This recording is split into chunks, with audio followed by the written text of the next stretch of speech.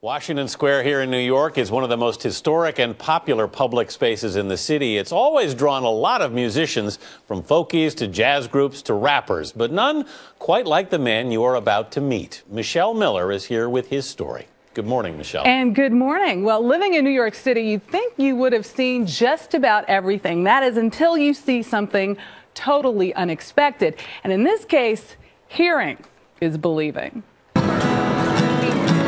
In New York City, there are street performers.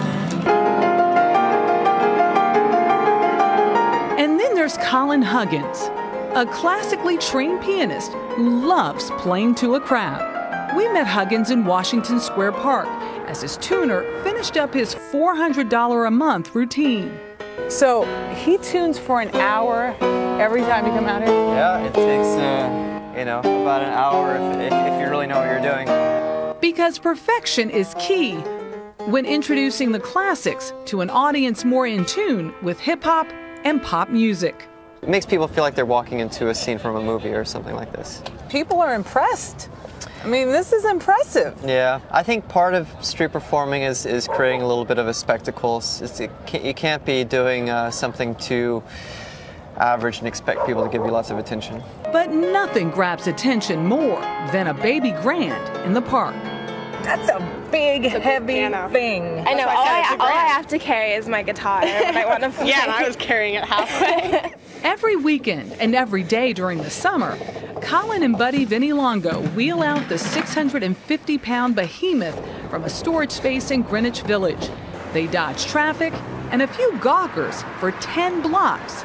Snow or shine. Rain isn't an option, and neither are multiple locations. I used to play all over Manhattan. I used to bring pianos all over Manhattan.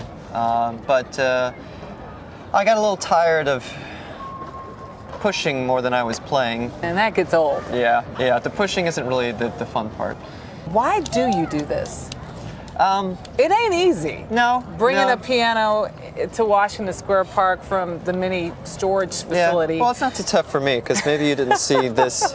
A former music director with the Joffrey Ballet, this is how Huggins now makes what he calls a modest living. It's so much better than sitting in an office and,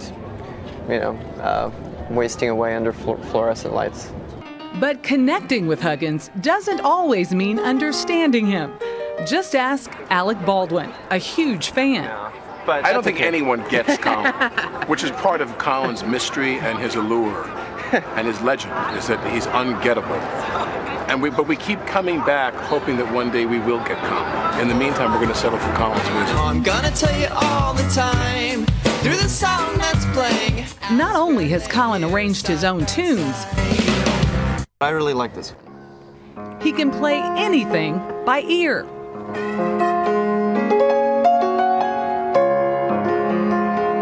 And while he fits the bill, there's one song he says he'll never play. Sing us a song, you're the piano. I'm not going to go not there. That one, please. Okay, how about this? No.